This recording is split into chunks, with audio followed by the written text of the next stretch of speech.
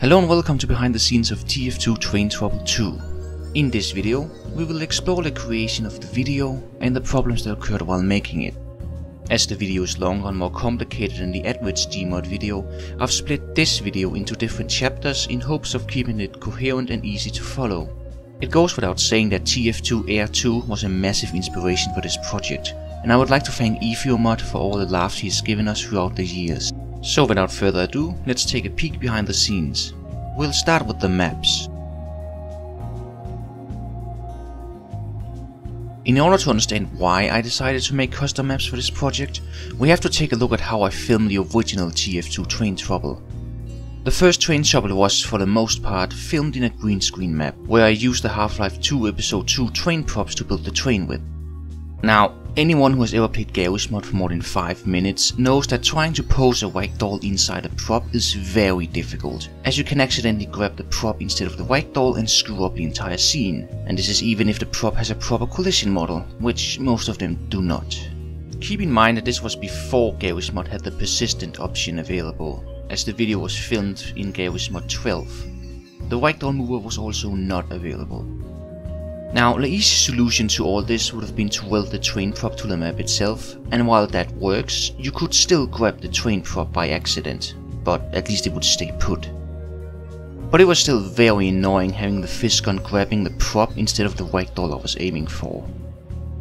Now, another solution would have been to make a custom map and then just place the prop down like a prop static, but I had no idea how to make maps for the Source Engine back then. Fortunately, I found a Ignore Fisk on tool on the old Gmod.org website that did everything I needed it to. Using it on a prop would cause the Fisk to completely ignore it. Problem solved. That is, until Gmod updated and the tool broke. Back to the welding tool. Another reason for a custom map is that working in a full green screen map quickly gets rough on the eyes. Plus, the chroma keying in Vegas is not 100% accurate, and it basically removes all the green color from the video. This is why the blue color in the original video is just off. I don't really know how to describe it. Plus, the train station maps I used back then were okay, but they were really small and you couldn't really do a whole lot with them. The first one just kinda ends out of nowhere once you exit the train area. Also, since I made that video, I've used public transportation a lot more, and it's given me a better idea of how these places actually work. So, let's dive into the first map, GM Train Station, or GMTT2 Train Station as the released version is called, because there's already a map on the workshop called GM Train Station, and I'm not sure how Gmod deals with map conflicts, but I don't think it's gonna be pretty. Anyway. The first map is very simple. It's, well, a train station. There's not really anything fancy going on here. Of course, the map being made primarily for recording means that if you leave that area, you'll quickly find the map coming apart at the seams, especially around the 3D skyboxes. I kinda suck at making those, so just stay away from the edges. There are a few things worth mentioning. The doors to the bathrooms do open, because I originally planned to have the engineer be thrown into them after he got his ticket. Like, the ticket guy would just throw it at him and he would just fly into the bathroom and explode. However, I couldn't get the scene to work the way I intended, so they go unused. Going under the map, you'll find a box with the monitor texture. I didn't feel like decompiling the TV screen model just to give it one texture, so I decided to just set up an RT camera pointing at the texture and hammer. This also has the benefit of customizing what the camera can show in-game. Heavy has come to make an announcement. You can also control the clock's pointers by using the console. I'll show the commands on screen now. For a bit of technical stuff, you may have noticed in the video that the windows outside seems to be reflecting some buildings. However, this is actually a bug. If you look in the opposite direction, there's only forest, so it's actually showing the buildings that's like in front of the building. The reason for this happening is because of a Viz bug with the Source Engine. Now, this doesn't happen in the release Steam Workshop version, because I updated my compiler tools in between, which seems to have fixed this issue. I'm not really sure why it was happening in the first place, but yeah, that's the Source Engine for you. One last thing, you can find an early beta version of this map in the source files.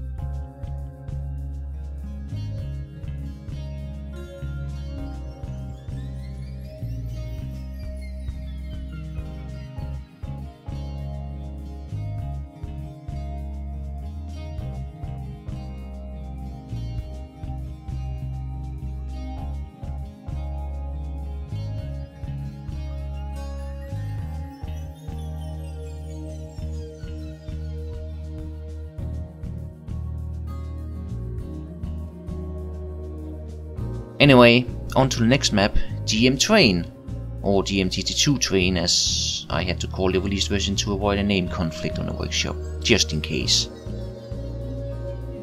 Now, where to start with this one? I know the construction of the train looks relatively simple, but trust me, making it was anything but. I guess we'll start with a quick tour of the map itself. The train has 7 cars including the engine. Each car is unique with different seat arrangements and styles. There's also an empty car that I didn't use. I just made it just in case I needed to do something that required a lot of room, but yeah, it goes unused. The seats are custom models made by me. I tried to make them using brushes, but there are no good seat textures included in the source engine games I own, so I figured that since I'm gonna be using custom textures anyway, I might as well try to make a model to go with them. The front of the train was originally gonna look a lot more modern. There's an early prototype included in the source files, and while I do like the design, especially the window, I figured it would probably fit in better if it looked more like something that came out of Team Fortress 2. So I grabbed one of the train props from TF2, scaled it up and put it in the front.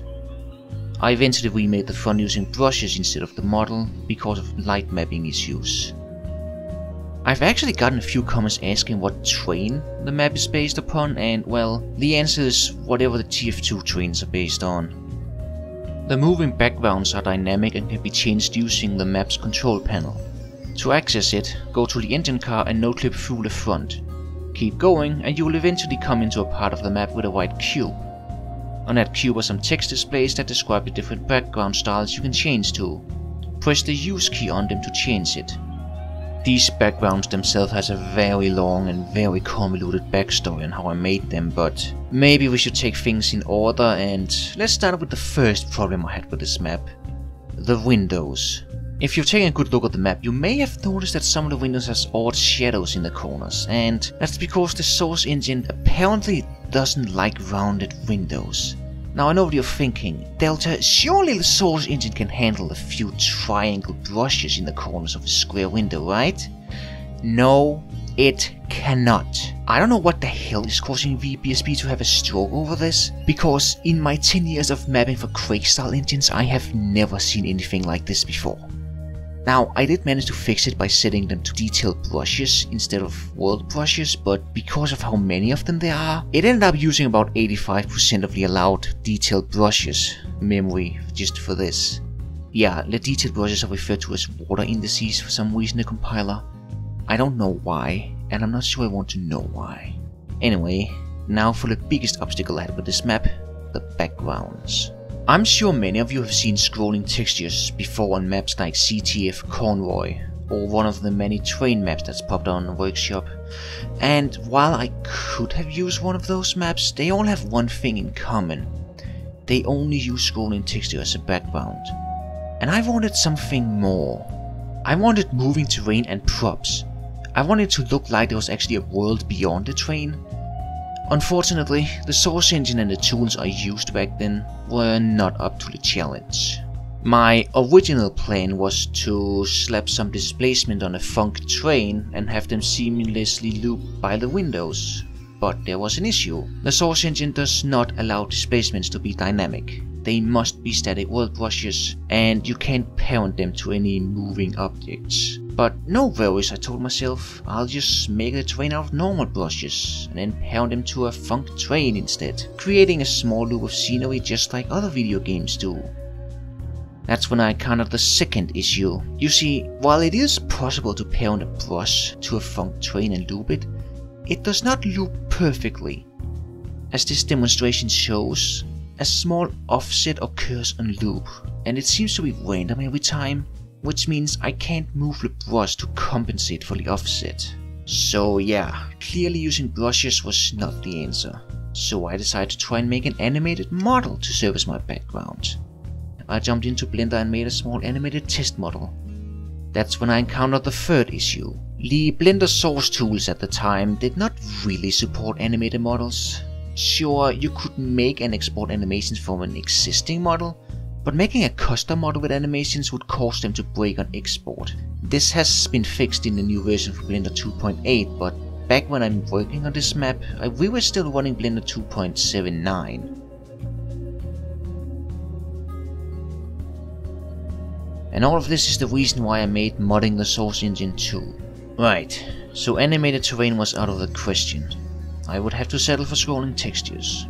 But that didn't mean I would have to settle for just one texture. So I made the aforementioned backgrounds to add some variety to the scenes. I then decided to use the funk train experiment from before, but this time using props instead of brushes. I actually made a more advanced version of this system that would allow the game to pull random props from a pool.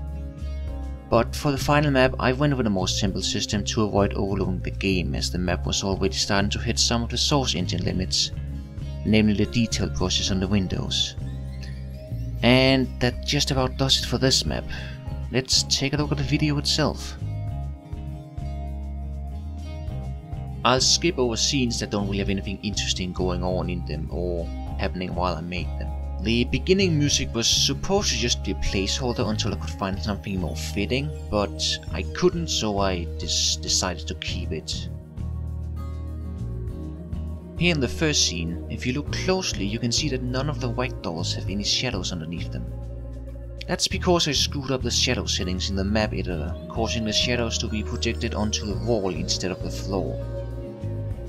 It's not really visible in the final video, but there's a fun bit of trivia for you. As I mentioned before, the engineer was supposed to get thrown into the bathrooms when receiving his ticket in this scene, but I couldn't work it out how to film it properly. Again, if you look closely, you can see that the demo man has a shadow in one scene, but in the next one it's just gone. That's because I re-recorded the demo man standing by the trash can after I fixed the shadows.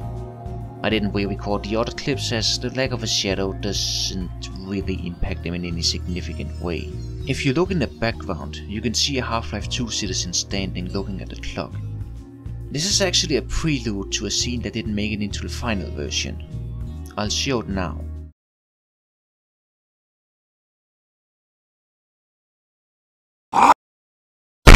The reason why this scene didn't make it into the final version is, well, it didn't really flow well with the video flow I had going at the moment.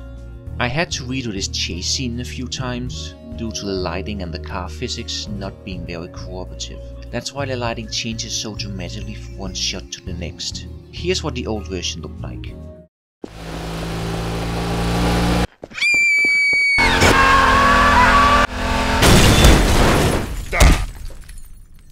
And here we come across our first official Easter egg in the video. The Heavy and Scout pair from the first Train Trouble can be seen standing on the platform waiting for the train, along with many other characters. I'm not going to point out every Easter egg, but there are a few that may need a bit of explaining. Like this scene where the sniper is looking at the Counter-Strike source hostage. For some reason, some of the hostages have the letters DSB on their clothing. I don't know if this is supposed to mean anything in the Counter-Strike universe, but here in Denmark, DSB stands for Danske Selskabsbaner, which roughly translates to Danish Railroads, and is the company responsible for the majority of train traffic here in Denmark. As with any public service, seeing any employees walking around is considered an anomaly. I forgot to remove the ticket from the machine in the background here.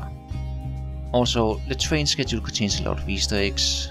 The train names are Half-Life 1 map names, and one of the destinations is GM City, which is also the destination of the plane in TF2 Air 2. So there's little reference to that, as if this video needed more references to that. Yes, I know the train is in between the rails, and the reason for that is that I made this train station map before the train map, so I had no idea how big the train was actually gonna be in the game world until I spawned it in. I think it's pretty funny how the train is so big that it needs both rails to fit in, so I just left it in. The great fight scene took me quite a few tries to get right. I originally tried to use more NPCs and also fiddled around with the Team Fortress 2 game mode add-on for Gmod. I still have some old footage from the early attempts, so I'll roll that now.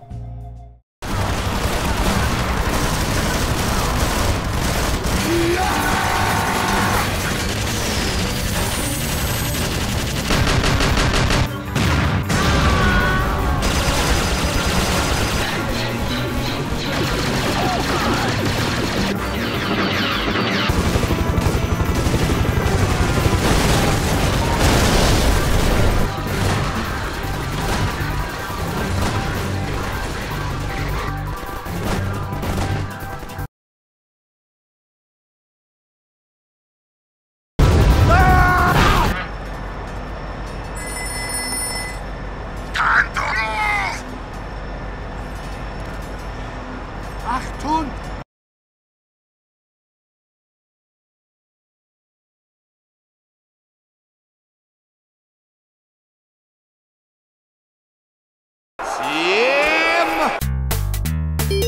The ticket medic along with the train engineers are recurring characters from the first Train Trouble. When I filmed the first train engineer scene, I had no plans to have one of them be a spy. I originally intended for them to have a bit of a rivalry based on their team colors. This is why Blue is speaking to Blue and the two red engineers are sitting at the main control panel. The spy idea only came to me about halfway through the video. The heavy vlog scene was something I only added because I wanted to try and animate with a moving camera. I didn't really get to do much of it until the very end because, well, as I said, I'd never tried this kind of animation before, so it took me some time to figure out the best way to do it. I used the real-time playback function of the stop-motion helper to record Heavy smashing the guy's head into the table, along with him turning the camera. If you watch carefully, you can see the background skip when it happens. Jack 5 also had the idea of adding a watermark to Heavy's camera. And if you look closely when Heavy's turning the camera, you can see a madcap scout. As of the time of recording this, only about 2 people have noticed it, which I gotta say I'm a bit disappointed with you guys. Originally, a different scene would have followed this one, featuring Lewis and Ellis having a discussion with Ellis annoying Lewis into attacking him. I cut this scene because it didn't really fit the flow of the video, and it seemed more like a Gmod freak video than it did a, well, non-Gmod freak video. I don't really know what to call these kind of videos, but yeah. Here's what the scene would have looked like. Do you know what suck the heads means? Nope. It's about eating. Cool. I ever tell you about the time Keith and I made fireworks? Now, I didn't know shit about chemistry, but Keith figured gasoline burns. He said he never saw a single ghost except this one time when a ghost stabbed him from behind and took all his money, and he might have just been a homeless guy because he had a robe on with 2 eyes cut out his face. Man, if you get your spit thick enough, you see, y'all... Whoa! I need some help, guys. You're dead. The set piece for that scene was eventually reused in the ticket scene. The engineer Fisk scene is actually a re-recording. The original scene was not very good, and with a lot of other cutscenes it kind of broke the flow of the video. So I had to think about doing something different instead. I eventually pieced together a new scene while throwing around ideas with camouflage. I still have the old version, which I'll show now. Cute.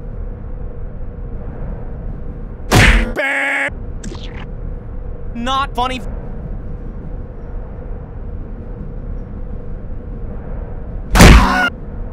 Nice going, partner.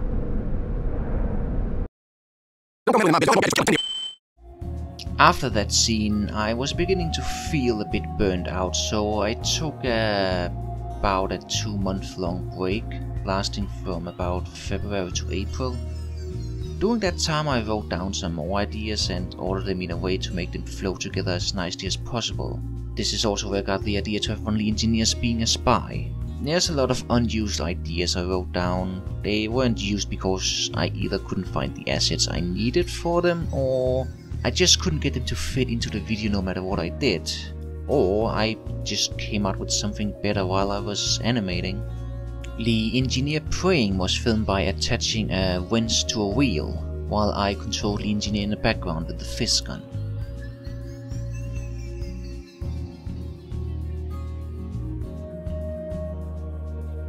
Ah yes, Fisk Bridge EP2, a map from the classic days of Gmod. I've always wanted to use this map in a Gmod video, but the opportunity never really presented itself until now. I knew from the beginning that I wanted a fake crash scene for the train, but I couldn't find any good maps to do it on, so I went looking on the workshop where I found this map again, and I knew now was the time to use it. The map itself is very simple, like many maps made from that era. It just kind of ends out of nowhere. So I had to use the shore model from Half-Life 2 to fill in the blanks. There was a small problem with using this model, however. The prop resizer tool does not work on effects, so I had to spawn it using the prop dynamic create command, and then fit it into the map to the best of my abilities. You might have noticed that in some shots it's missing. That's because I had to do multiple takes to get the fallen explosion correct, and for some reason Gmod does not save props created via the console commands. And this brings us to the medic scene. I initially had no idea what to animate with in this time. I knew that I wanted him to come into conflict with the ticket medic, but I wasn't sure how. Fortunately, Jack 5 came up with a few ideas, and we now have this masterpiece to watch. Also, the medic on the outside has like duct taped his chair to the train if you didn't notice. You might have seen how the lighting changes a bit during this scene. I started filming this with no extra lights in the map, but when I had to bring in the ticket medic it got a bit too dark for my liking, so I added an extra lamp halfway through the animation. Obviously this would create quite a bit of contrast between the lighting from the first half and the second half, but I managed to fix it with a bit of color correction in Vegas.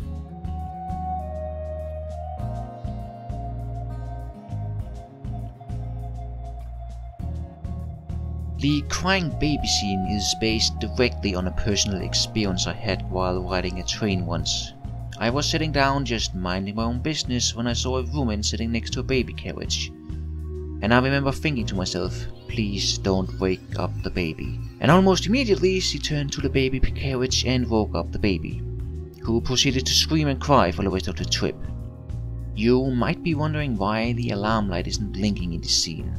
I'll let the video footage speak for itself.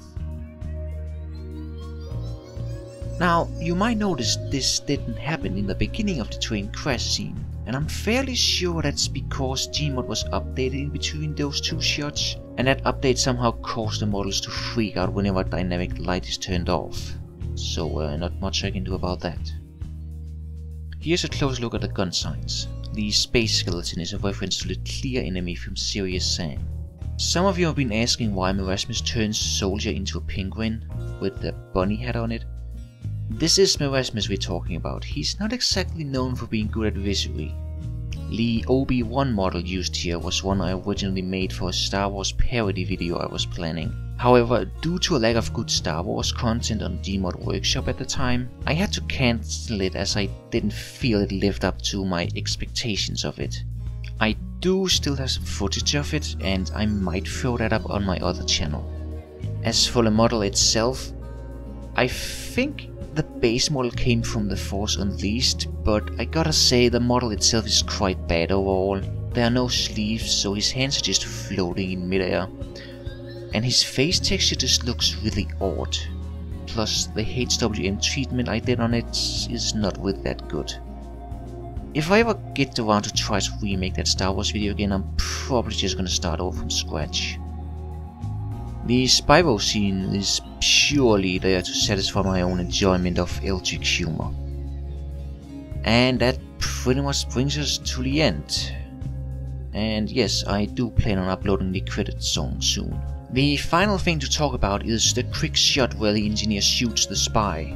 If you take a close look, you'll notice the characters have very pixelated edges. This is because the scene was partially filmed in a green screen, or in this case a purple pinky screen. I couldn't remove the green screen glow from the characters because of the game's anti-aliasing, so I had to disable it while filming this. This overall looks bad, but given how short this shot is, it's not something most people is gonna notice. And that just about does it. The very last idea I had for this was to make a fake trailer that was misleading on purpose, but after having worked on this for almost a year straight, I decided not to do it. So with all of that said, thank you so much for watching. I hope you've enjoyed this look behind the scenes. Let me know if you would like to see more of these kind of videos in the future. And I think I'll end this one with all the bloopers I recorded during production. So have a nice day, and I'll see you again at some point in the future. Goodbye.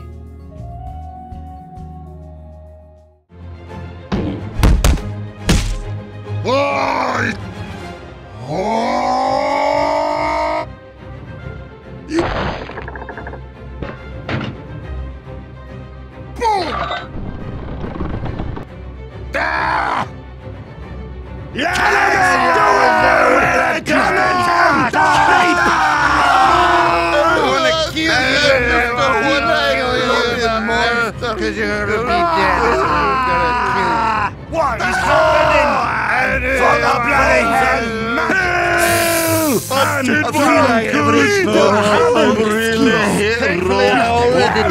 Almost joined your bloody team, bunch of losers!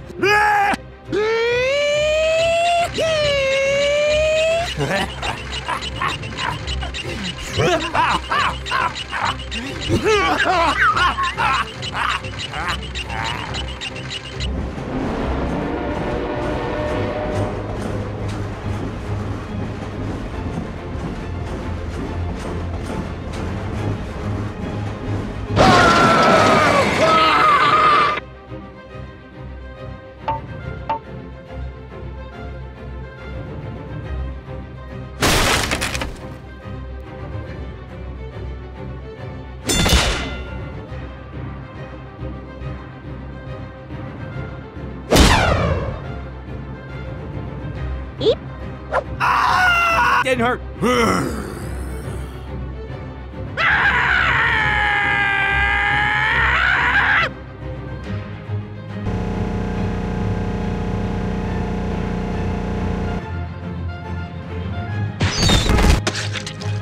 Darn. Darn.